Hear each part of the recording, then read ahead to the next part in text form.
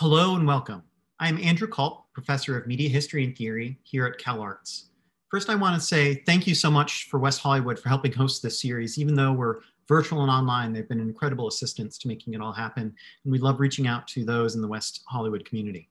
I'd also like to thank CalArts, the School of Critical Studies, and the Master's program in Aesthetics and Politics for being the host, generously hosting this series for many years. I'd like to draw everyone's attention to a recent blog post by one of our graduate students, Courtney. It's called, "If You're Doing Nothing Wrong, You Should Have Nothing to Hide." And it's a critique of this approach. And you should feel free to visit it on our Open Assembly blog, which is just open-assembly.calarts.edu at any time, as well as many numerous resources going back years now of really excellent scholarly work going alongside our speaking series. I'd also like to thank you as our audience for joining us today. I know that it's a large commitment to show up on Friday night sometimes, and so we're just so excited to have you here. And also, I'd like to introduce our WHAP program. It stands for West Hollywood Aesthetics and Politics. It's been going on for nearly 10 years now, and it's an opportunity to connect with artists, designers, thinkers, people working in politics and all around. And this semester, we're going on the theme that I'm convening called Blackout. It was prompted by media theorist Simone Brown's writing, in which she argues that the targets of surveillance, particularly Black targets of surveillance, do not always need increased visibility as their goal. Instead, Brown sometimes proposes, quote, fugitive acts of escape, resistance, and the productive disruptions that happen when Blackness enters the frame. So the idea here is disruptive approach, in which it's not simply about making things visible, but sometimes invisible or disruptively so. Just a quick note on the format. In terms of presentation order, we're going to have our main presentation by Hamid Khan, which will go on for, let's say about 45 minutes. Then we're going to have a question and answer period. For that, please join us in the chat box of YouTube. You may need to sign in with an account in order to enable that. Also note that there is sometimes a short delay. So even if you ask a question immediately, it may take the speaker just a little bit to get to it. And then also in it, please be mindful of others and how you're discussing, that we're all trying to have a excellent conversation to really raise each other up. So in terms of the talk, I'd like to introduce our two speakers, their bios, and then let them sort of begin. And I'm not probably the only person excited to have Hamid and someone from the coalition here today. I've known them for a number of years now and have just been absolutely bowled away at the amazing successes helping combat numerous surveillance programs over the years, including a major victory recently, not only about laser zones, which was drawing a noose around all of Skid Row, but also predictive policing, which has been in national and international news for a time. And it's just amazing to see the sort of successes they've had. So first, we're going to have Hamid speaking about abolishing the stalker state. His respondent will be Ken Ehrlich. Let me quickly just give you their bios. Hamid Khan is an organizer and coordinator with the Stop LAPD Spying Coalition. The mission of the coalition is to build community-based power to dismantle police surveillance, spying, and infiltration programs. The coalition utilizes multiple campaigns to advance innovative organizing here in Los Angeles, but also its implications regionally, nationally, internationally, and they have amazing conversations with people all across the globe. Hamid also serves on the board of May 1st Technology, a membership organization that engages in building movements by advancing a strategic use of collective control of technology for local struggles, global transformations, and emancipations without borders. And then lastly, we're also going to be joined by Ken Ehrlich, who is an artist and writer based here in Los Angeles. His wide-ranging practice involves sculpture, photography, video, and performance. It's been presented internationally and also more locally at the California Pacific Triennial, at the Orange County Museum of Art, the Los Angeles County Museum of Art, the Hammer, High Desert Test Sites. His writing's also been published widely, including recent texts on networks, infrastructure, and logistics, such as in Blind Field Journal and Drain Magazine. And he also co-edited the Surface Tension book, which came out with Errant Bodies Press. Currently, and why he's here today, is that he teaches in the School of Critical Studies at CalArts in the Department of Riverside, but is also organizing with the group called Cops Off Campus, the UC FTB group. So please, everyone, join me in welcoming our speakers tonight.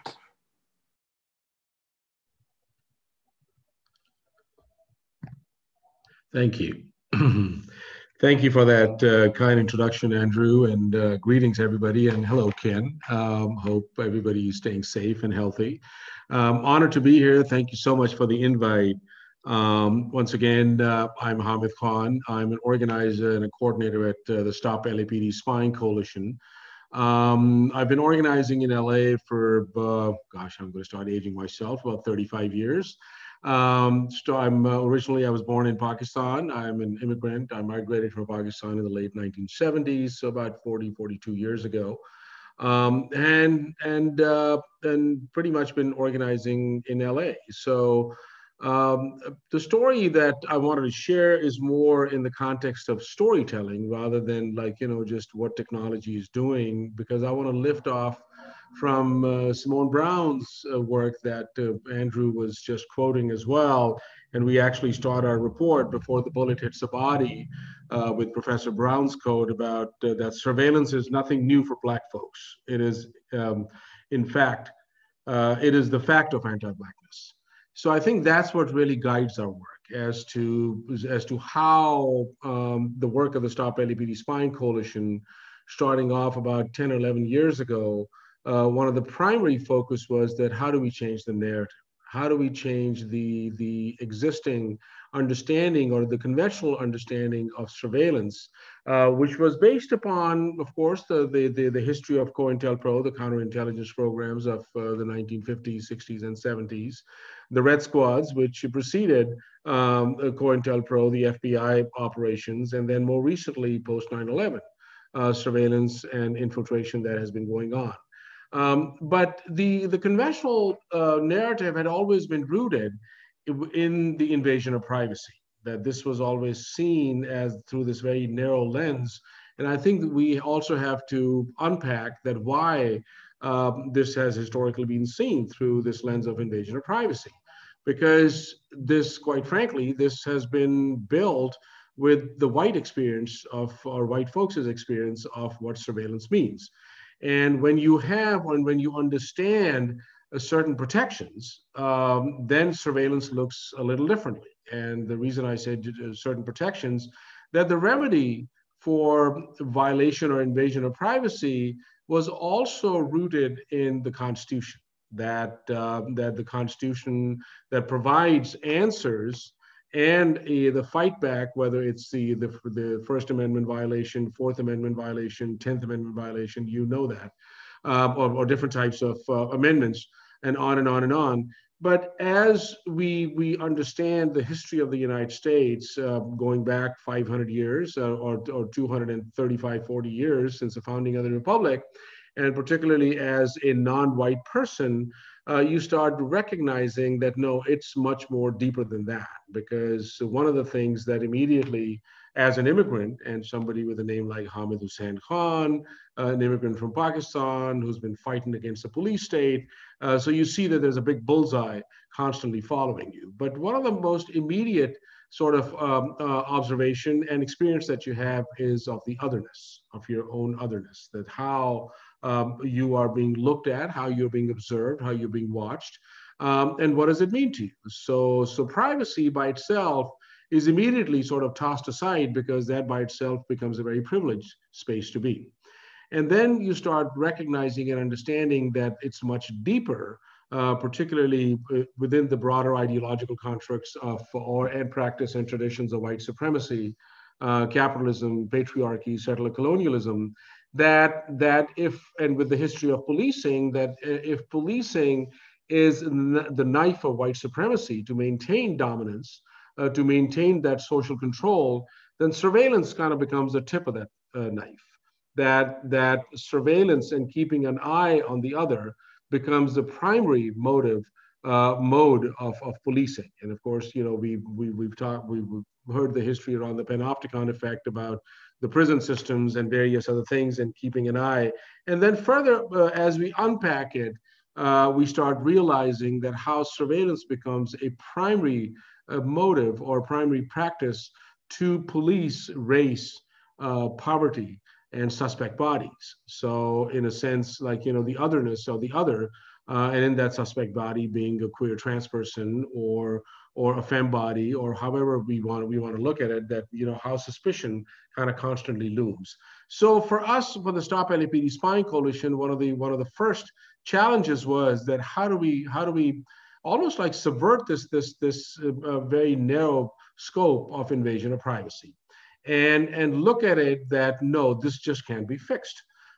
this can be reformed. It's just not possible to advocate for something which is so deeply entrenched which is the primary tool for maintaining that dominance and social control. So the only option that we have is to fight for its abolition, fight for its complete dismantlement. And of course, abolition is increasingly becoming fashionable as well. And I would venture to say that there's a lot of, and then abolition is being approached in many different ways.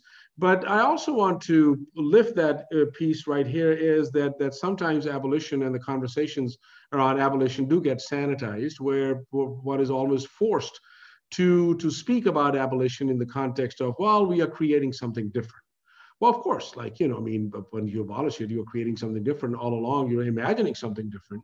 You're thinking about something different. You're constructing through that imagination that what peace and health and shelter and healthy food, what that would look like, or education would look like. But abolition also means destruction. It also means that we have to. We have to destroy something. We have to abolish it. We have to dismantle it. Right. So in a sense that, so how do we then build our knowledge? How do we decolonize that knowledge? Because once it's limited within the scope of invasion of privacy, then the remedies are also seen through a legal lens that, okay, let's go file a case. Let's see what kind of constitutional violations have happened, and let's find somebody who's been harmed. So surveillance for the longest time remained sort of stuck within the domain of nonprofit law firms like the ACLU and various others, and the conversation hovered around a 30,000 foot level. It was never brought down to ground that how every day 24/7 surveillance is something that is constantly tracing, tracking, following in order to criminalize, to contain communities, and particularly the Black communities, indigenous communities, and that practice and deployment and operationalization has always been there. So I just wanted to kind of share some of those sort of founding understandings and founding narratives as well. And if I was to claim, and I'm not a big fan of using the term victory or things like that because it's a journey that we are on. If I was to claim the Stop LAPD Spying Coalition's contribution, at least in LA, towards a larger movement building, it would be that how we have normalized this conversation on surveillance, how we have brought it down to a ground level where surveillance was not seen as something which is critical to wage a war on poor people. Surveillance was not seen something as critical to which would lead to mass displacement and eviction of people. So we have to really, really just kind of unpack and debunk a lot of these things and subvert the existing paradigms. So I'm going to just share a few slides as well as we have this conversation to talk about the work of the Stop LAPD Spying Coalition. So let's see. Let me just go from here. Awesome poster. Just compliments to Jason Zabeda, a young warrior who was on the front lines as a young person in the immigrant rights movement, and also an artist in the Chicano community, and who drew this piece. But I think I want to start off by also looking at the third leg of the stool, because many times we talk about violence and we talk about capitalism. So, and of course, living in a system of state capitalism, many times the conversations hover around the violence of the state and the corporate violence. But what misses is, and a very integral part of how violence is promoted, how violence is intellectualized, is the academy. And that how deeply the academy is complicit into promoting, advancing, intellectualizing, and creating roadmaps for violence as well. And here's one example of Dr. Edward Banfield, who was an intellectual, a social scientist, was a professor emeritus at University of Chicago, was at Harvard back in the 50s, 60s, and 70s. And also was an advisor to Presidents Nixon, Ford, and Reagan. And this is a quote from one of his books. I believe it's The Unheavenly Cities, where he speaks that the implication that lower class culture is pathological seems fully warranted. Rather than waste time and public money implementing policies based on the false notion that all men were created equal, better just to face facts and acknowledge the natural divisions that exist. Members of the lower classes should leave school in 9th grade to get a jump on a lifetime of manual labor. The minimum wage should be repealed to encourage employers to create more jobs for low-value labor. The state should give intensive birth control guidance to the incompetent poor, and the police should feel free to crack down on young lower-class men. So now, when you look at this quote, when you look at the mentality, when you look at the scholarship, of course, the scholarship is also guided and instructed by one's own lived experiences, by one's own political leanings, by one's own where they would like the society to go, where they would want the environment to look like. And of course, with all due respect, Andrew is an academic, so I'm sure that, if I'm off base, this is just my lay understanding that how scholarships are guided and through these experiences. But then you see how it gets implemented as well. And I think it's very telling that when we look at someone like that to be an advisor to Presidents Nixon, Ford, and Reagan, we know how it's going to play out in the street. Because with Nixon looking at the war on drugs, the war on crime, the war on gangs, and then of course Ford continuing with that, and of course Ronald Reagan then moving into that whole welfare queen narrative and the assault on people on the lowest, the least amount of safety nets or anything else. So it kind of tells us a story. But I think here also it's also interesting that one of the mentees for Dr. Edward Manfield was also James Q. Wilson. And I'm throwing some names here because that name is also critical, because James Q. Wilson was also one of the intellectual architects along with George Kellig of the broken windows policing. And James Q. Wilson co-authored that essay, that article in The Atlantic back in 1982 that created a roadmap for what later became known as quality of life policing. And of course, it was unleashed in Skid Row in downtown Los Angeles with the full thrust of LAPD under Bill Bratton in 2005. So just wanted to share that too, that when we are looking at surveillance, it is important that we look at it in its totality of policing as well, and not just as a subset of policing. Which then, as I spoke earlier, that talked that how surveillance becomes a key element, that how race and poverty and suspect bodies are surveilled, but also being guided through that white gaze, that who's in, who's out, who's accessible, who should have access, who should not, who should be incarcerated, who should be released, and then how laws are created and various other things happen. For us at the coalition, going back, some of the key pieces in order to do this work on a much more deeper level and to really bring it on a human level was that we had to really ground ourselves that what we are looking at is not a moment in time, but a continuation of history. That surveillance and this piece didn't start after Edward Snowden or didn't start after, just the 9/11. But there's a long history going back to, and I'll bring up the slide as well, along with going back to Professor Simone Brown and their mapping of going back to the Lantern laws in 1706, where if you were an enslaved body and if you were a Black or an indigenous person and you walked without the master in a public space, you had to literally walk with a lantern in your hand, with a candle wick, to self-identify yourself as a threat to the system, as the other. And that's where the second piece comes in, around the creation of the other. And in that, I think it becomes really important because historically speaking, what we have is, and we can't have this conversation without grounding ourselves in race, that how the white gaze looks at it, that how, in order for white supremacy to maintain control, the other has to be demonized.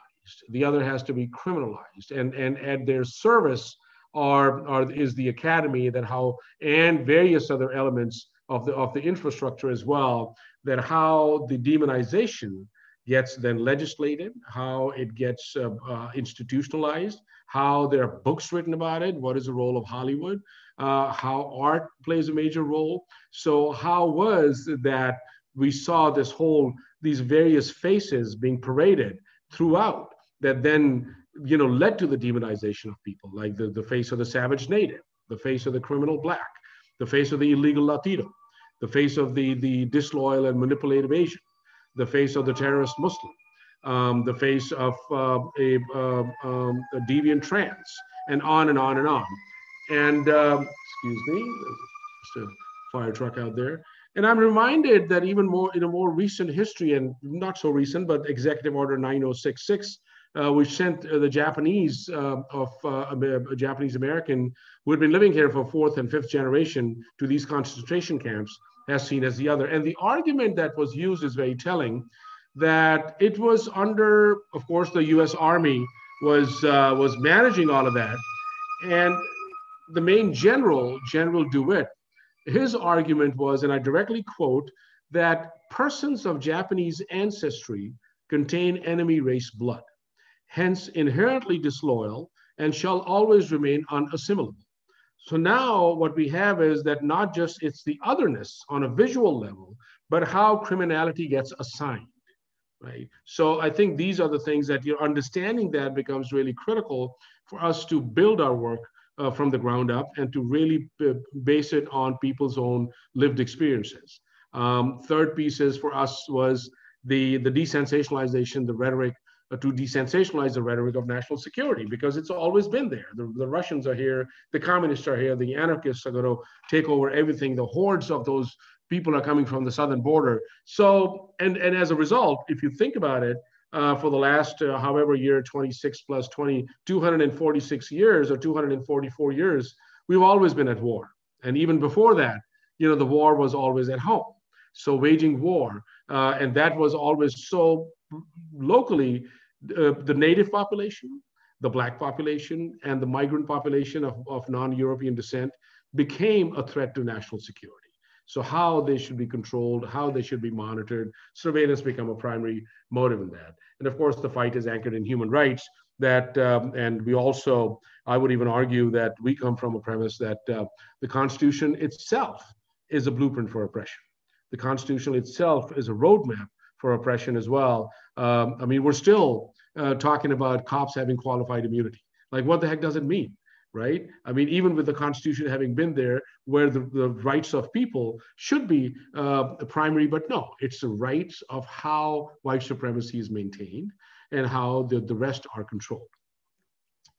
Here's a quick snapshot of the history of surveillance. And Andrew, I'll be happy to send this slideshow to you as well if folks wanted to a copy of that. Just going back, lantern laws, slave patrols, you know, now more and more people know the origins of policing, particularly in the South, rooted in slavery. Black codes. Black codes become really critical because just today we found out that the city council is not going to be voting on 4118D, which is a municipal code, but Black codes were the codes immediately in the aftermath of emancipation, supposedly, when slavery was abolished. But then immediately Black codes were established to reincarcerate people based upon, because then an incarcerated person's body could be used for slave labor. So in a sense, these were the things where loitering or congregating or speaking loudly to a white woman or selling your stuff out in the streets after dark became these codes that can get you into trouble and get you into prison. And I'm reminded about that as we talk about in the coalition, that crime by itself is a social construct, it's also like who is creating those legal parameters? Who thought of the laws? Who's practicing it? Who's operationalizing it? Who's deploying it? And why are those laws in place where, you know, then you have, when you look at mass incarceration, obviously when you bring in poverty and racism, obviously when you look at the numbers, it's overwhelmingly Black folks and other non-white folks. So that becomes really crucial. Of course, Jim Crow, the history of segregation and Jim Crow and then the lynchings. Red squads are also really crucial because now every year we celebrate May Day. So the history of Red Squads is that we celebrate May Day because May Day came off of a huge strike that happened in Chicago, which also became known as the Haymarket Strike, which was really a fight for an 8-hour workday. This was back in 1886. And then some people were killed, a couple bombs went off, this, that, and the other, but which led to the creation of International Workers' Solidarity Day, or May Day. But what's also important is that this was the first time within 2 years that Chicago Police Department in 1888 formed a covert section within Chicago Police Department. And that's why I said that this proceeds way before the FBI or federal agencies became like the primary movers of surveillance. So that's why then red squads were in Chicago, then were in New York, in Philadelphia, in LA. And in LA, the history of red squads were that they were based out of, because there was a covert section, they were based out of the Chamber of Commerce. And about 80% of their budget came from the Manufacturers Association, the Retailers Association, and various other businesses where particularly the labor movement was being violently crushed. And then, of course, war on drugs, war on crime, and various other things, as we see the history of policing and surveillance going down to predictive policing. And why we kind of ended with predictive policing in this chart is also to really look at it that now how the language of science, the whole facade of pseudoscience and the veneer of science is being used to do exactly what was going on with lantern laws. Right? So where predictive policing now is these algorithms and hotspots and everything else, but driving while black was predictive policing. The black codes were predictive policing. That of course you're gonna arrest people. Lantern laws were predictive policing. So we wanted to kind of break some of that. This is just a quick snapshot of the LAPD's architectural surveillance, which lists various programs that people may have seen: the See Something, Say Something program, the iWatch program, suspicious activity reporting. But what's really instructive about a lot of these is that when we talk about militarization of policing, we need to look at it beyond, again, the narrow scope of the overt display of militarization, which is the tanks and grenade launchers and various other things and aerial patrols. We have to look at it that even every tool like predictive policing, its origins in Iraq and Afghanistan, trapwire, stingray, dirt boxes, DRTs, license plate readers, drones, these are all technologies that have been developed by the US Army and US Marine Corps and US Navy. So it becomes really important. And also we need to look at, when we talk about militarization of policing, that how it parallels the power of Department of Defense.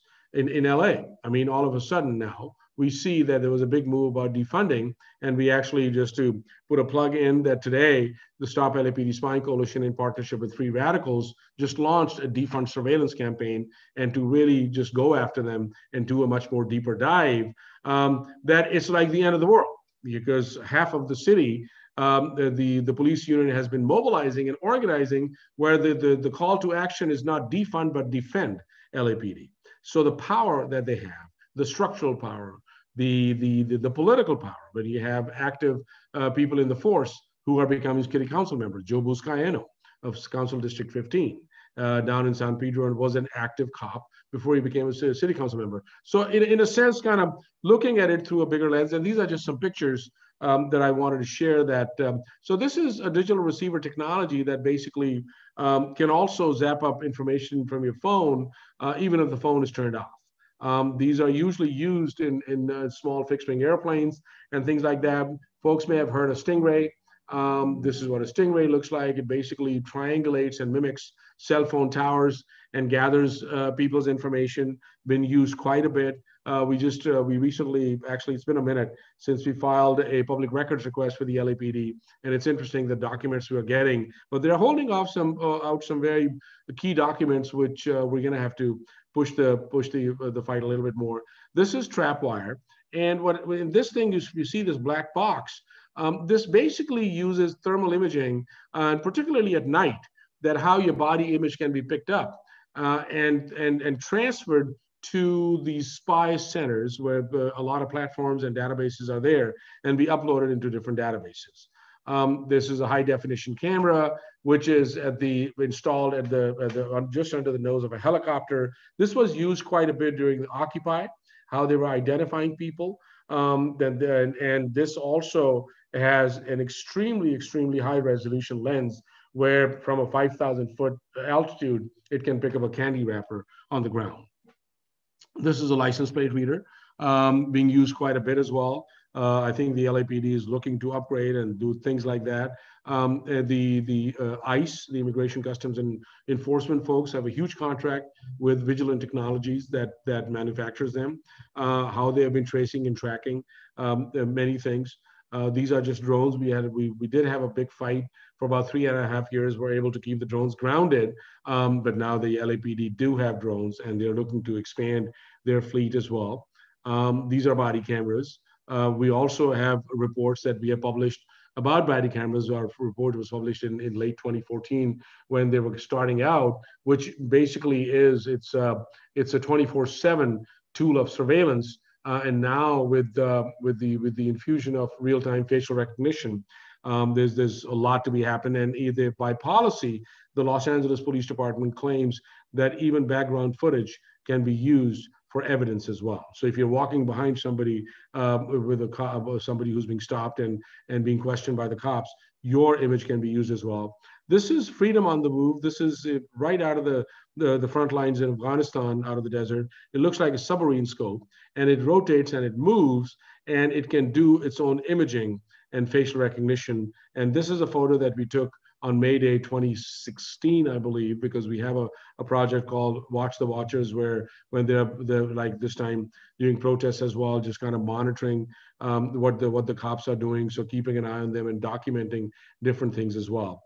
So I wanted to the point here that I was trying to make also, along with pictures are always nice to tell a lot of stories here, but it's also to understand the scale of the surveillance state, that how vast this is. And Mike Downing, who was a previous, up until like 6-7 years ago, the head of LAPD's counterterrorism, I mean, he, and I'm directly quoting him, he would boast that he has on his BlackBerry, he knows everything and everybody who's moving or what people are doing within the 468 square mile radius.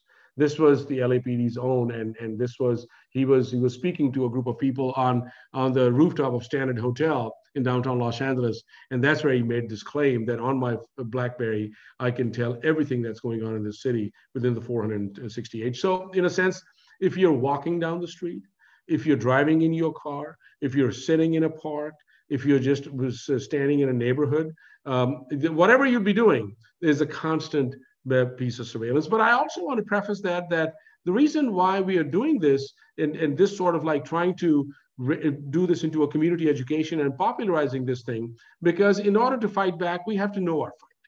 And it's really about building power and not paranoia. Because unless we really know our fight, it makes it very difficult that how do we do a deep dive into the structure. And the last few things I want to talk about is that, that what is the broader structure that we are looking at. Then we talk about the stalker state, right? So this is just a basic example of how our information is collected and how is it shared in the Department of Motor Vehicle. Like how, so many different ways, how many folks and how many of their own sections have access to information that is used to trace and track and share and monitor us. This is the housing and urban development. Like, right now the LAPD is pushing community safety partnerships into public housing projects in Jordan Downs, Nickerson Gardens. All 10 of them are going to have this, which basically is very much a counterinsurgency and counterterrorism project that they're moving. This is health and human services, and even further down that even HIPAA rules can be set aside because of national security investigations and police investigations, and which leads into where I was trying to get to is the stalker state. That mapping of the stalker state becomes really crucial, that how information moves within the public sector to private sector to fusion centers. Fusion centers are these central hubs of information gathering, their warehouses, and there's about 80 plus of those around the country. One of the largest ones is in East Los Angeles County in Norwalk, where a lot of our information is uploaded and which can be accessed by every police department in the country, every local police department, sheriff's department, transit police, campus police, private corporations, foreign governments, on and on and on. And these are also hubs which basically blur the lines between the international and local connection, where the NSA claims that it's all only doing stuff internationally, although they were listening in locally as well. But then they said, well, it's about non-citizens, on and on and on. But through this National Counterterrorism Center, NSA is sharing a lot of this information, which then goes into these fusion centers, and then from fusion centers it goes into a lot of local pieces as well. So maybe I'll stop there, Andrew. I know you said 45 minutes, but I don't have to take 45 minutes. But I just wanted to set the tone as to, and maybe I can speak a couple more minutes about how we are fighting back. Like what is our fight? And I think this was basically, I wanted to lay out that what all has it taken for us to do a deep dive and unpack this monstrosity, this very multi-layered infrastructure. But it's also, what it shows us is that more than invasion of privacy, it is the intent to cause harm. And that was really important. That what does it mean when we talk about the intent to cause harm? That how is this being deployed and used? How predictive policing and the hotspots in predictive policing are being used to quarantine people, particularly poor folks in Skid Row. And rather than like, this whole thing about the crime fighting and we can predict crime, which is all BS. So the impact of that. So for the coalition, it was imperative that the way we started our work was that we spent the first 8 or 9 months, we're based out of Skid Row in downtown Los Angeles. The Los Angeles Community Action Network, or LACAN, is our home, one of the key founding members. Other founding members of the coalition are also Youth Justice Coalition, LACAN. BLM is a very active partner with us now since BLM's formation as well.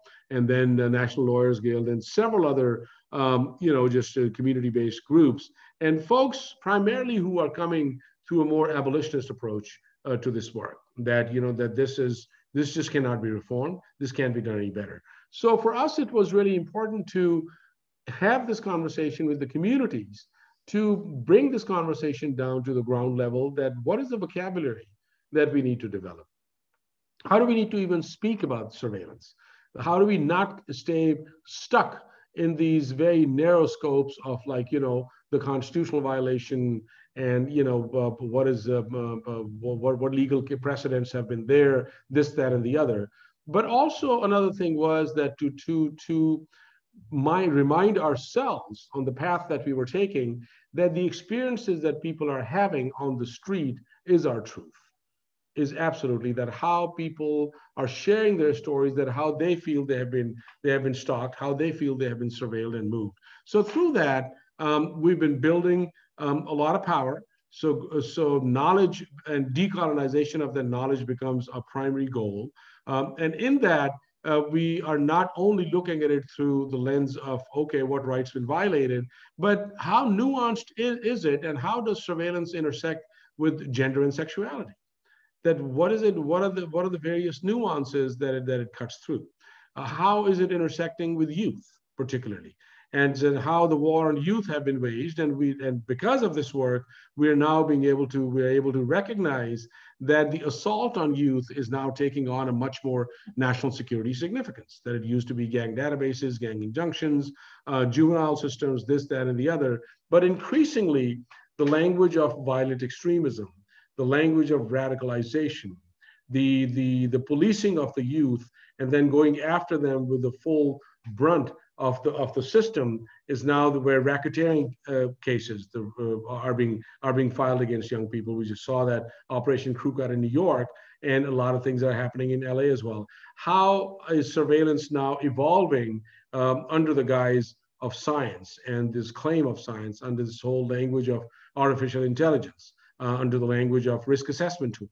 So in order to fully understand and to fight back, it was crucial that we do a very detailed deep dive and unpack and really equip ourselves that how many different ways. The third piece I want to talk about is what kind of pushback we have had and what our fight has been. And quite frankly, I've been known not to hold back. Being fully 100, we have a bigger issue within our own movements as well. We have actually actively organized against the ACLU because we exposed them in 2015, where they were pushing, because we absolutely reject any ordinance and oversight legislation, because we don't believe that there needs to be a transparency or an oversight or a reporting mechanism, because they murder transparently. The guy had his knee for over almost 9 minutes on George Floyd's neck. They walked into Breonna Taylor's, just where they were living, and shot the heck out of them. Just yesterday, they shot this 4 cops killed an 18-year-old. So on an average, when the cops are murdering people, about 7.5 or 8 people a day, and I use that term because when you look at their numbers, about 1,200 murders that we know of by law enforcement, then when you divide it by 365 and use the hours, it comes to about almost 7 to 8 people a day that are being murdered by law enforcement around the country. So in a sense, so the answer was not to reform it. And what happened was that in 2015, the ACLU presented this model ordinance of an oversight and transparency ordinance. And what we found out through public records, that they sent that draft of that ordinance, and this was supposed to be on the LAPD surveillance. They sent the draft of that ordinance to the head of LAPD's counterterrorism, right? I mean, this is, I'll say that again. That's something that was going to be, they were pushing to pass legislation in the city of Los Angeles, and it's all on our website. If you go onto our website and look for ACLU Exposed, all those emails and everything else have been posted there as well. So the point I'm raising here as well, that as we continue to build power, of course, the external and out there too. So our power was, knowledge was really built with the understanding that there's a lot to, there's a lot to fight back. There's a lot of education that is needed. There's a lot of popularization of this needed. So where does art come in? Where does music come in? Where does popular culture come in? So we've been using like various zines and things like that. So in a sense, building that power then led to some successes in our campaigns as well. We were able to keep the drones grounded for about 3.5 years. And ultimately they had to dismantle those drones. And now, but later on, they got some new ones. Okay, well, they reconfigure, but at least, the fight's on. We're on that, pushing them back constantly. And then a major piece that also happened was that we were able to push them through people power to dismantle predictive policing in Los Angeles, where the LAPD dismantled part of it, Operation Laser, and chronic offender program in April of 2019. And finally, PredPol was dismantled this year in April of 2020. And not only that, we were able to, and this was a precedent-setting lawsuit as well that we had filed for public records, and we forced them finally towards the end of last year to release a secret list of individuals who were in the secret list. And now we're in the process of reaching out to those folks in a secret list as well. So to summarize all of this, I wanted to share it in such a way that, first of all, like, what is our fight? So what kind of tools are being used? What is the narrative that we are building our fight in? What sort of harm that we see happening on the regular? What is the scale and scope and size of the infrastructure? What are some of the challenges that we face? I mean, all as our folks in Black community would say, all skin folks are not kin folks. So I think, how do we look at, just what are the challenges and how they are layered? So here we are, and I'll be happy to answer any questions and would love to hear comments, and I'll stop right there. Thank you.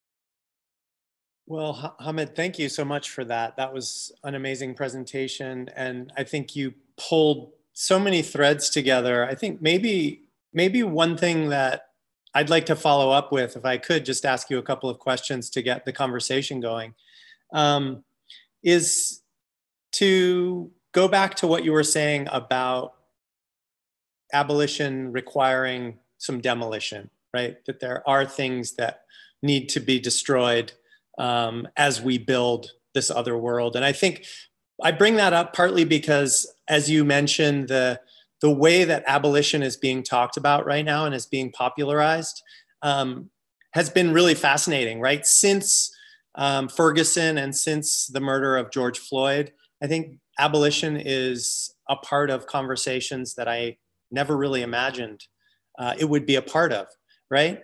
And that's been really exciting and also challenging, I think, in many ways, right? So I wonder if you could talk a little bit more about how you and the coalition understands this relationship between world building and between the things that need to be abolished. And how does abolition kind of hold those two things together? How do we as abolitionists who are working on this long-term vision kind of hold these two things together? Can you speak more about that? Yeah, I mean, I think both of them are not mutually exclusive. They are very deeply intertwined, because I think one of the ways that, and a lot of us come into it based on our own lived experiences, our own histories as well, how we understand this, what has been our own personal sort of, just relationship to the state and power and dominant culture. I think but what a common narrative that people do come together is that abolition is a journey over time, that how do we make policing irrelevant in our lives?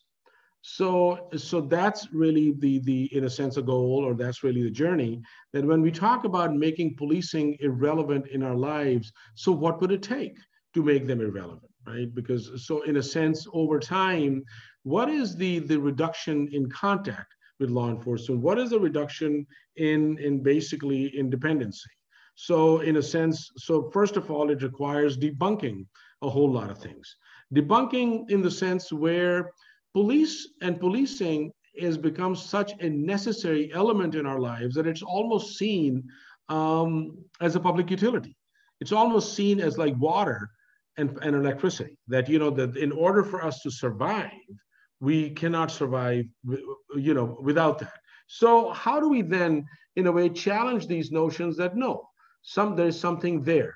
So in a sense, when we talk about destruction or demolishing or dismantlement, I mean, whichever term we want to use that, it is also something that, and in my understanding, of course, in the long fight and the struggles between in the abolition of slavery and various other forms of oppression as well, that the infrastructures had to change as well. The whole idea of how and what the economy was based upon had to be shut down as well. I mean, in a sense. Now that's still a project that continues, because in a sense, and there was this interesting comparison done by somebody around reparations, that why abolition seems really odd, because what would it look like 200 years ago, and particularly folks like Frederick Douglass and others who were the abolitionists of their time, that when you have a system of plantation capitalism, where people's retirements are tied to it, if you will. Their lives are tied to it. The people who work, who are like the overseers and the owners of plantation, because monies are being generated. So that whole system of how monies were being exchanged, how monies were being invested, into what it was being invested. So that whole practice had to change. And in that, in a sense, when we talk about destruction, it's not always, taking a hammer and breaking the bricks out of it. Right. But it's also like, in a sense, that what would it look like? And there's, I'm reminded of the Luddites as well, of their actions too, as to what they saw as the machine as being so almost like, in their quest for abolition of control of the machine, where people were. But I think in a sense, to your question, that they're deeply intertwined, that obviously on one hand, if we were to, and by no means like, there's any magic button or a delete button, but it's a journey over time. It's a multi-generational fight. So let's say tomorrow, LAPD is abolished. I mean, just saying that would be great. But do we need to destroy the building that they have? Or can that building be put to use to something else? Okay. Of course, it'll have to be sanitized and cleaned out, and a lot of these demons will have to be, just taken out. But in a sense, so when I talk about destruction, it's also the practice also becomes a part of the in a sense, because we don't think of, because we have a whole project which is called Embody Abolition with our partners Color Coded, and we've been doing that for about 3 or 4 years. And in that we talk about that we know a lot of carceral technologies, and by technologies I just don't mean the cell phone or things like that, but practice becomes a technology. So what is an abolitionist technology that we are developing in that practice? So through that practice, when we talk about demolishing and destroying things, it is the erasure. It is the literal sort of like deleting some of those things out of our lives as well. Now, whether it requires the destruction of a jail, or, people talk about a recreation and reusing of that jail. Even the alternatives to that also needs to be very looked at that as well, that as we talk about alternatives to policing, well, I mean, is public health a mode of policing in the stalker state? Okay, if we're going to change the healthcare system, do we need to also destroy the beds and the stretchers and the wheelchairs and the needles and everything else a day to day? Or we need to stop the practice of how people are being dehumanized within a system as well?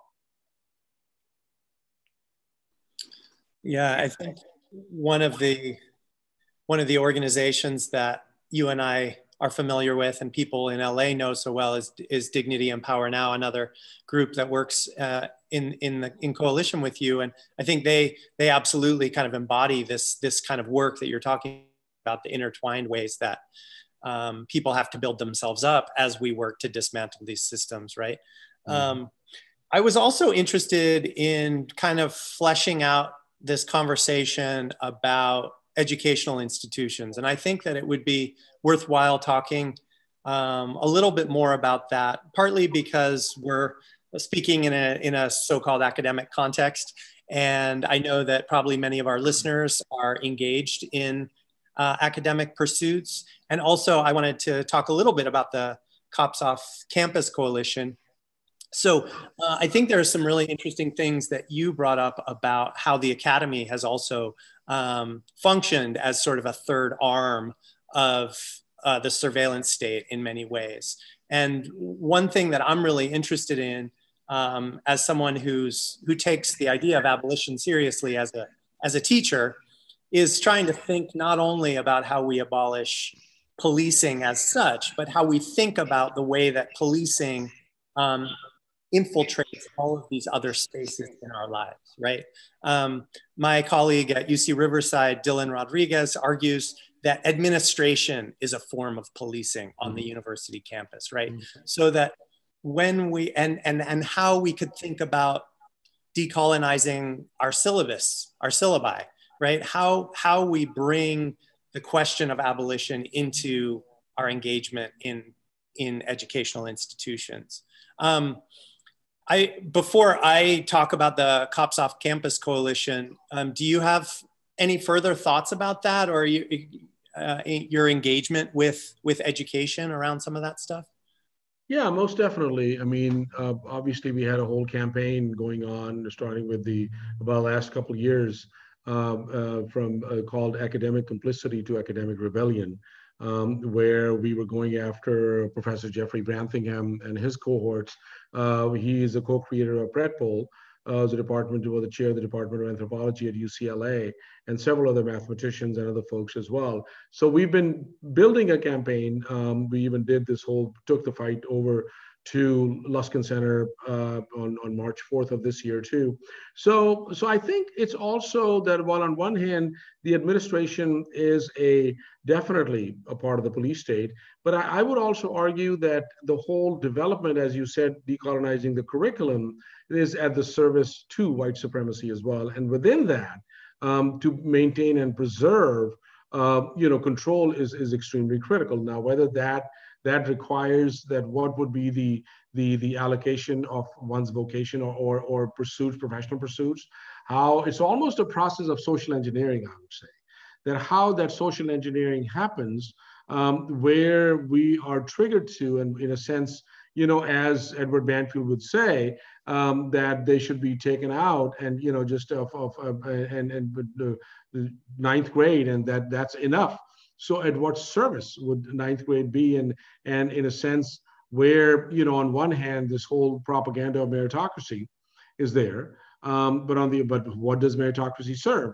And ultimately, who is in that layer of meritocracy? So I think, to your point, absolutely, I think it is something that the academy is deeply entrenched, not only on the forward-facing level of the research and the R&D and the development of the materials of harm, the theories of harm, but also in a sense that how people are being programmed in service to and nothing new that we are saying. I mean, these have been, and I think down to where, and of course on a middle school level, because our whole War on Youth campaign has been going into and speaking to middle school youth, and our youth folks are developing their own youth stalker state.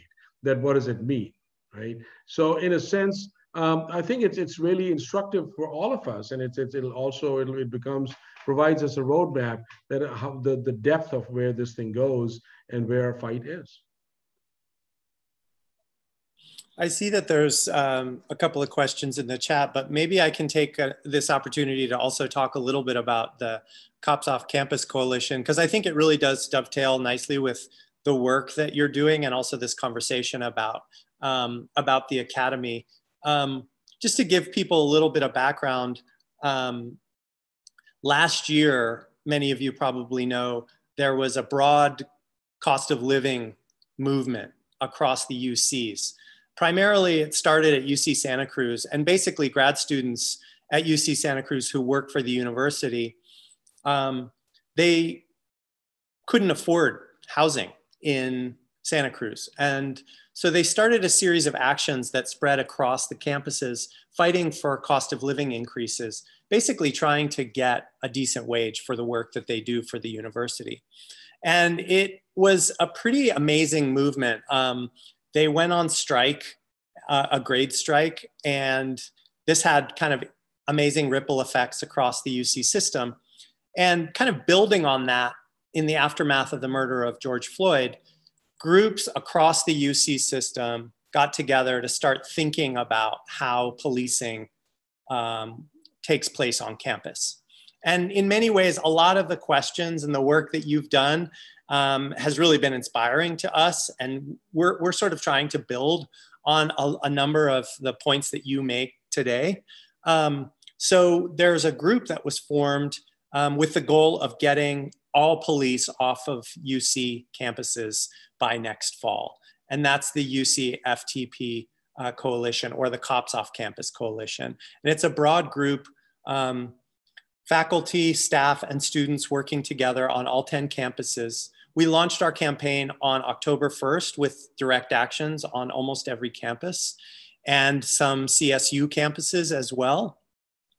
And one of the interesting things to kind of springboard off of things that you've already talked about is immediately we realized that as important as it is to get cops off campus, we also understood that to do this kind of abolitionist work, we would need to really think about what that means. And we would need to make connections with abolitionist groups working off of campus in areas where each campus lies. We understood that this kind of thinking about non-reformist reforms always opens up as many questions as it answers, right? So how do we work towards the practical goal of getting police off of the campus while also recognizing that we would need to build up forms of mutual aid that would allow students and staff and faculty to address forms of harm that do happen on campus without resorting to carceral logics, right? Without resorting to caging and punishment as a response to every incident of harm that happens on campus. And given that there is so much concern with safety and security on campus, we recognize that the kinds of mutual aid work that would be required is actually a very, very enormous task. And so we're in the process of kind of gathering more and more people into this work and trying to build up an infrastructure that, again, as you, and that's part of why I asked about it, is to both build an infrastructure and work to dismantle forms of policing on campus. And again, think about how the long-term vision of abolition does include very practical short-term goals. And so that tension that you describe between building and dismantling is something that's very much been a part of our conversations. And so I think there's much in common there. Definitely. Yeah, no, I was there on October 1st, and it was definitely a great action. And then back on November 1st as well, at the Jackie Robinson Stadium. So folks are on the move. It's good to see that. Let's, Nikki asks in the chat, the coalition zines are a great way to distribute knowledge and insights to folks. What other avenues do you suggest for decommodifying information on abolition? Do you have some thoughts on that? I mean, I think it's always I'm an old school organizer where door knocking was always a thing, and just standing and chatting to folks on the street was always a thing as well. So I think conversations and organizing these kind of conversations, because I think it's a one doesn't want to walk into as knowing it all and lecturing and all of that. I think zines are always, I mean, the conversational spaces are always helpful, because it is helpful to kind of just decolonize the knowledge, as I said earlier, and to do that collective knowledge building and collective power. But also, just I'll put a plug in where we have a webinar every Tuesday, because we used to meet every Tuesday in Skid Row. And we wanted to keep these conversations going. We just had our 35th webinar last Tuesday since March 21st. So every Tuesday we've been having a webinar, so join us over there. And I think there are also other folks, like how are folks looking at abolition as well? And there's different scholarships on abolition. Ruthie Gilmore has written extensively, and I know Mariam Kaba has been doing work, and Rachel Herzing. So in a sense, how are different folks approaching? Because I think each person has to really formulate their own sense of what abolition would look like, because based on their own location where they are and how they see society just function. Particularly, it's a big question about, like, what are we going to do without the police? I mean, the first question is, what about the rapists and the murderers? Well, what are we doing now about the rapists and the murderers? So so in a sense, so I think. Yeah, I mean, I don't know if there's any prescription to that, but it's more or less like it's more about engagement than anything else. Absolutely. Would you be open to talking a little bit more about where you see some of the fights in LA going? I mean, I'm always struck by the fact that we have a so-called progressive mayor, and it's amazing to me that Garcetti has sort of managed to maintain his reputation as a progressive mayor, especially with what what we all know now after your presentation about the LAPD. Can you talk about the relationship between the mayor's office and the LAPD, and sort of how you see that evolving amidst these calls for defunding and abolition? Well, I think we have to also look at one's orientation as well. So Garcetti, his dad was a DA, and which was a prosecutor. So that orientation, and of course, not to say that you can't shut up. I grew up in Pakistan, where the only options are working for the state. I had family members who were cops, close family members, or people in the military, because that's the only way you can find a job. So, but I think he has remained basically a tool of the establishment. I mean, he's a tool. And his closeness to LAPD also comes because he's also a naval intelligence reservist. So he's also a lieutenant as a naval reservist, and who's in the intelligence branch. So Garcetti, and ultimately, I think it's also like Garcetti is very much a political animal, where he's been at the service to primarily the developers, because the developers really just control. The developers just really set the tone on what politics would look like in Los Angeles, who's in, who's out, because it's about land. And so I think I see a constant fight, but I'm definitely where we are now, and I'm definitely encouraged post George Floyd, because the ground has shifted. Yes, I mean, whether we had a full-on abolition or not, no, but the ground has shifted. And what I saw was on the streets, having been out there as well, that just young people were really leading the charge in a very autonomous way as well. And what we heard from them was not your sort of classic vanguard language around Marxism and socialism and other things as well, but really in the sense that this is really messed up. What we are living under and what we are living in, this ain't working. So I think what people are envisioning and imagining, I think this is also a moment that how do we then come together? Obviously, on the flip side, the challenges remain that, I mean, which to me sounds a complete oxymoron, that to say a progressive prosecutor, there's no such thing as a progressive prosecutor. The most powerful place in an office in the criminal justice system. So now the fight really is, which would be very interesting because we are also launching a campaign against Gascon. And Gascon, who was, but not without honoring the brilliant organizing, just from an organizing vantage point that Black Lives Matter did, to bring and really create a space for the first time at that level for so many families to speak out and speak out publicly about the violence of the system. So I think when we start looking at the moving parts, obviously the system is constantly resetting itself. Where we're going to go, of course, with COVID, we can't have this conversation without looking at the impact, the ensuing, after January 1, we don't know what level of evictions are going to happen. How long is this rent issue going to be maintained before the landlords really come down hard? So we're looking at mass unemployment. We're looking at mass displacement of people. What kind of impact would that have? So in a sense, the information sharing on the flip side is also where Palantir, a major data processing company that works for that does work for the police departments and Department of Defense and CIA, has the main contract with Health and Human Services.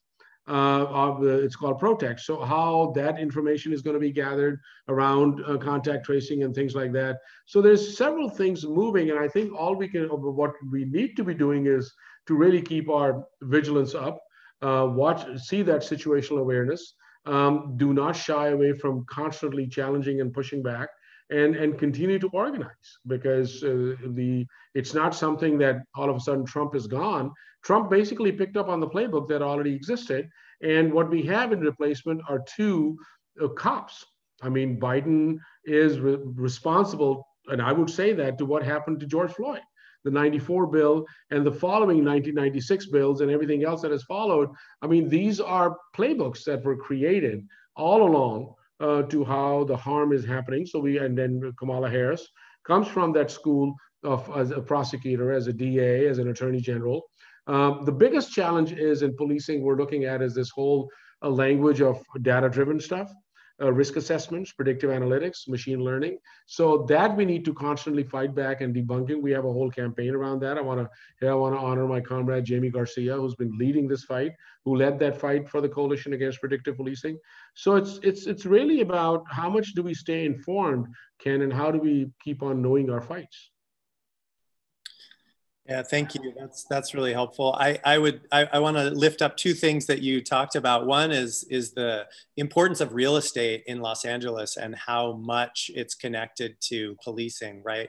I'll just mention Robin Kelly, who's an amazing historian at UCLA, has a new piece out about policing and racial capitalism in a journal called Spectre. And one of the things he does in that article, in a very kind of concise way, is talk about how much of policing is about protecting property. And the connection that you make, right, between Garcetti and the LAPD and developers kind of spotlights those connections in a really important way. And I think that that's something that we should, draw out in terms of the housing crisis, in terms of gentrification in the city, and in terms of, houseless folks. Your organization has done so much around this subject, but to really make people aware of those connections seems super important. And then also, let me just quickly show you something, Ken, on that point, exactly what you just said. This is the map of Skid Row. This is the thick of Skid Row. We are based right here in Gladys and 6th. So what this is showing, exactly to your point about land and policing, that we filed for public records of 2 different 6-month time periods of LAPD's predictive policing hotspots. right? And hotspots are basically that they say that previous crime data, the more current crime data, mix it together in a milkshaker, and they'll tell you like where crime may happen. But when we posted them, the 2015 and 2018 hotspots, what to our surprise as well, having been doing this work for so long, that Skid Row was sort of like a blank space. So, but what we realized was that, wait, the algorithmic ecology is as such that because what these hotspots do is they drive patrols into these areas. And this is the new downtown, this dense area. So the hotspots were not about crime prediction. These were about protection of property and the new downtown. So in a sense, you'll have patrols over here. And if anybody dared to move from Skid Row into this new downtown and lofts and everything else, you'll have a whole, so this whole, almost like a quarantining effect of Skid Row took place as a result. So I just wanted to quickly share that to your point about land and policing and how land gets policed as well. Yeah, no, that's great. The other thing that I want to also lift up is shouting out the huge victory of getting Jackie Lacey out of office and the amazing work that BLMLA did. If folks weren't aware of, every Wednesday for years, gathering in front of the so-called Hall of Justice and hearing from people who were impacted by state violence. I mean, one of the things that was so amazing about that work was noticing how much care work was involved in that activism, right? I mean, if you visited or if you participated in those events, it was clear that not only were people rallying to get rid of Jackie Lacey, but they were also honoring what the state cannot do, right? Which is make up for stolen lives. And so, yeah, that's been an amazing thing to watch and be a part of. So there's a couple of questions that I want to touch on that are in the chat. And Matthew asks, what are some emancipatory models of education? And also Natalie sort of wonders if it's paradoxical or impossible to talk about those inside of the academy. I have some thoughts on that too, but let's see. What do you think? No, I'm gonna take your lead because you're an educator, so I want to hear how you would approach it. Somebody from the inside. Sure. Well, as you know, I teach at both CalArts and at UC Riverside, so I have an interesting vantage point from a private art school and a public university, and I think that does give me some insight into these different kind of ways that education is working. And obviously, I think at a very basic level, we have to fight against the notion of austerity as being the predominant neoliberal framework through which so many people think about education. And when we talk about emancipatory models of education, we also just have to start there, that we know it's not austerity. And, part of the Cops Off Campus Coalition, in thinking about what it would mean to get cops off campus, we recognize that really making public educational institutions free and making the UCs more accessible, those are very simple, practical, tangible steps that the state could make in terms of thinking about more emancipatory models of education.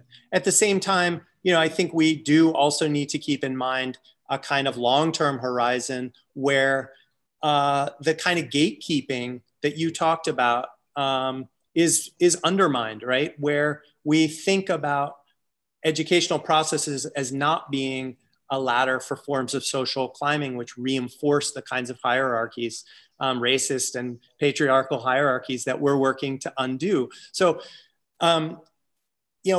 education does not have to be a kind of gatekeeping function in our society, right? And the kinds of, so I think for me at least, emancipatory education begins with understanding that education does not need to function in that way. And there are all sorts of ways to undermine that. I think that having one foot in the academy and one foot out is a reasonable position. when we all live with multiple contradictions. I don't think it's impossible to do important, meaningful, and positive abolitionist work within the institution. But doing so means that universities and art schools as we currently know them may not exist in the future. They might have to be transformed into something else entirely. And I think for those of us that are engaged in education and take these questions about emancipation seriously, have to be willing to seriously consider whether the university or the art school, as it's currently constituted, needs to exist. And I certainly don't feel like it does. I think that for me, education means thinking about how we undermine the kind of structures that we inhabit. And that might require abolishing the educational institutions that we live with. That's a starting point. No, I think definitely. Thank you for sharing that. I mean, I think what I would build upon that would be that how we think of education. I mean, I think it's also very important as well, because the formal structures of education are, what, about 4,000 years? I don't know, just like, just where, and of course, going back to the whole history of madrasas and things like that, so education, just like, transfer of knowledge, sharing of knowledge has been always there. It's been going on as far as we can remember. How it got formalized and for what purpose it got formalized becomes also something to be looked at. And from that formalization, what came out was it became more of an assignment, a prescription, rather to how to be, rather than what one can be. And so in a sense, and I'm also, I don't know if, Ken, you had a chance to read, oh my gosh, the conversations between Miles Horton and Pablo Freire, We Make the Road by Walking. If folks don't know, Miles Horton was the one who created the Highlander Center in Tennessee.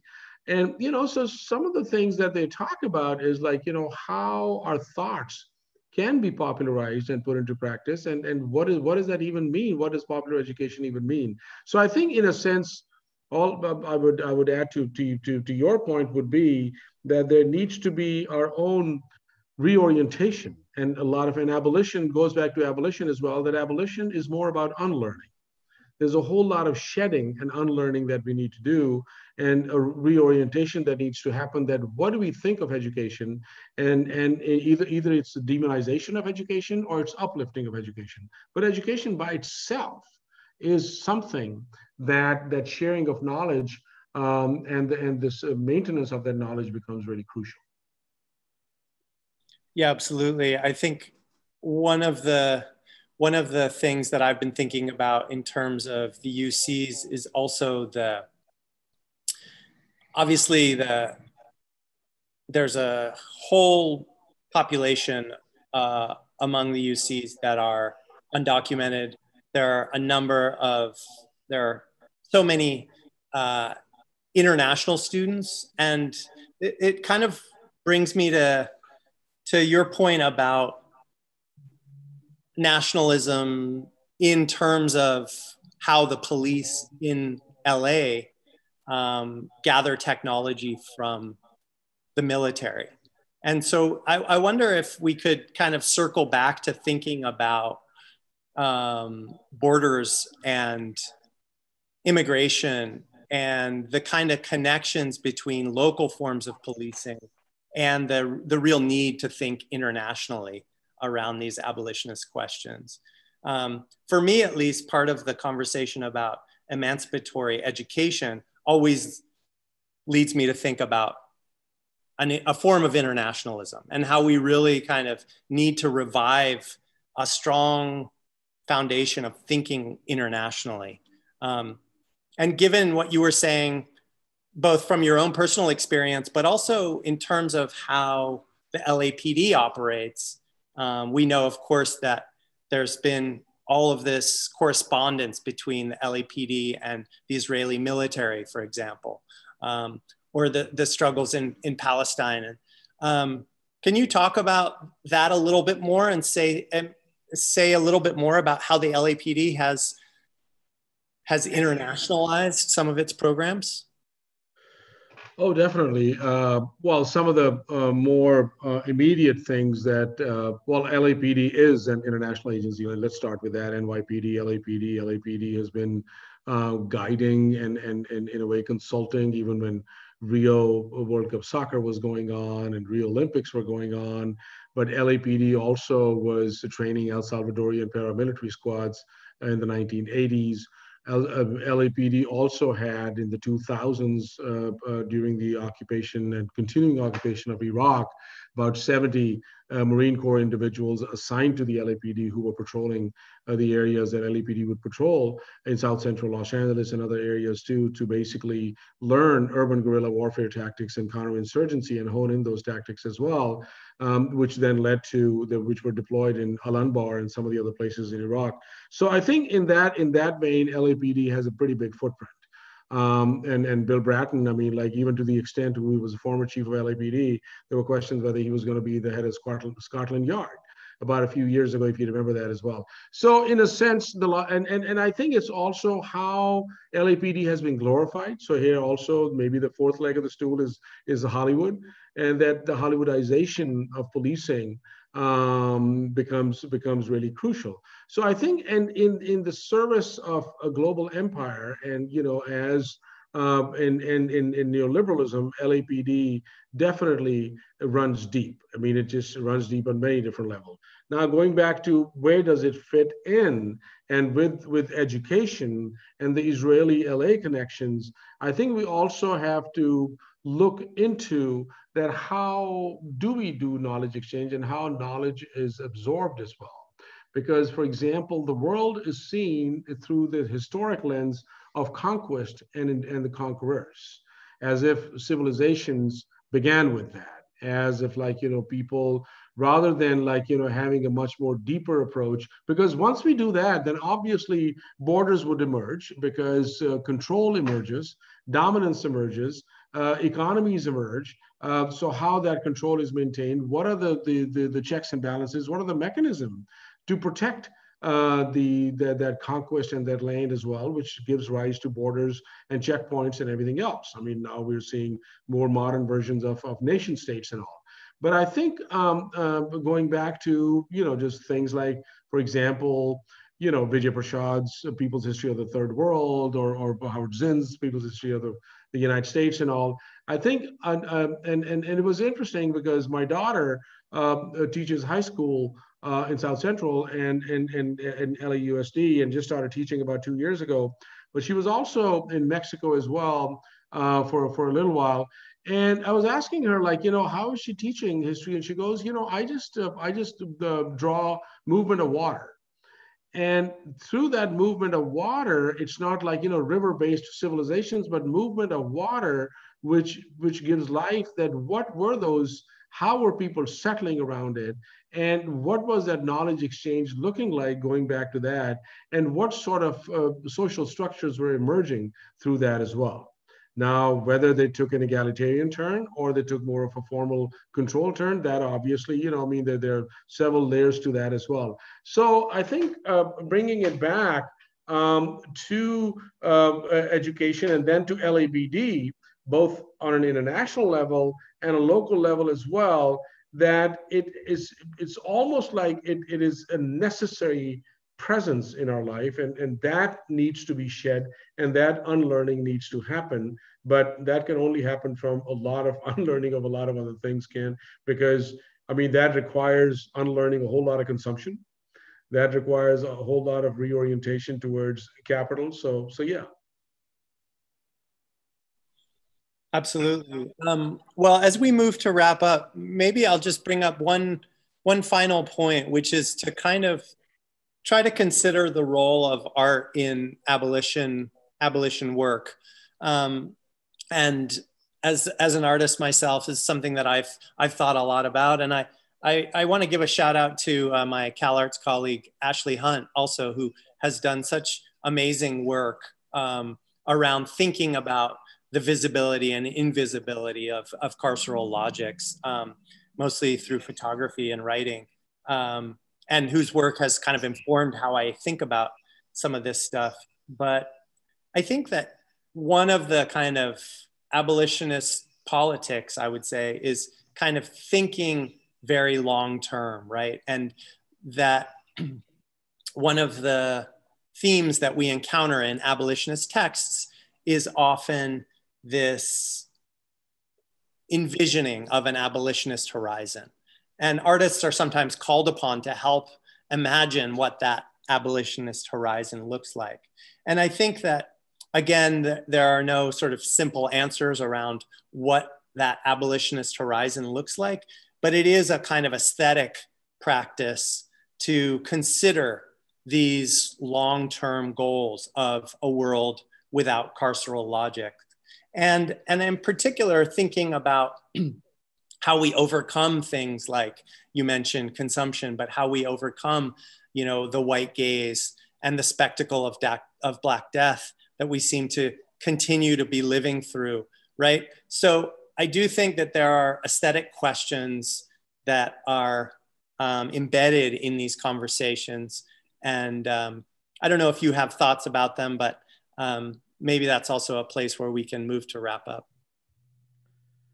Yeah, I mean, I think this whole conversation basically just guides us into that as well, because it's obviously there's so many layers that we are looking to constantly unpack.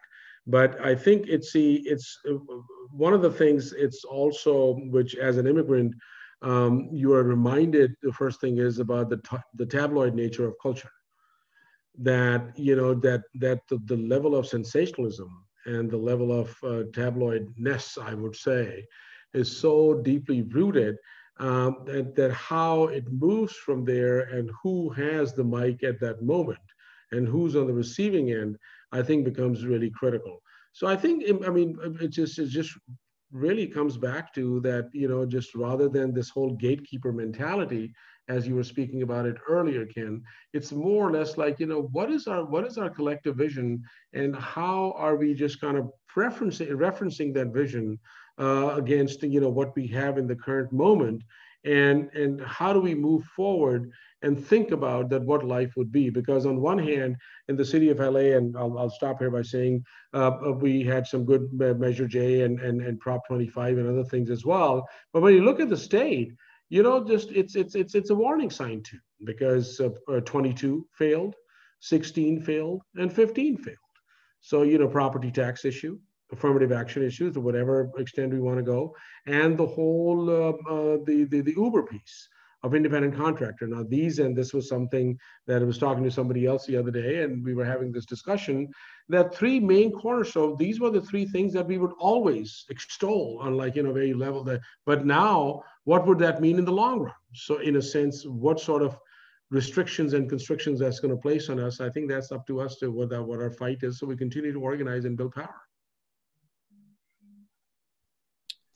Well, I want to thank you personally. I've gotten so much out of your work and the work of the coalition, so I appreciate being in conversation with you. Thank you. You're very welcome. Appreciate it. Yeah, and let's everyone in the audience thank both Ken, but especially Hamid, for this amazing event, really excellent presentation, but then such a wide-ranging conversation going through questions of education and really rethinking it, but also all these incredible details of how abolition really needs to be on the agenda for just about everything. And thank you to the audience for joining us here for WHAP. Tune in here again at tiny.cc 2020 WHAP here in 2 weeks for Brian Jordan Jefferson, who is a geographer who's written this amazing history of crime mapping, arguing that the digitization of the process is also part of this long history, not just some short sort of transformation, but also delving into how it intersects with capitalism and information capitalism, as well as race and racial capitalism.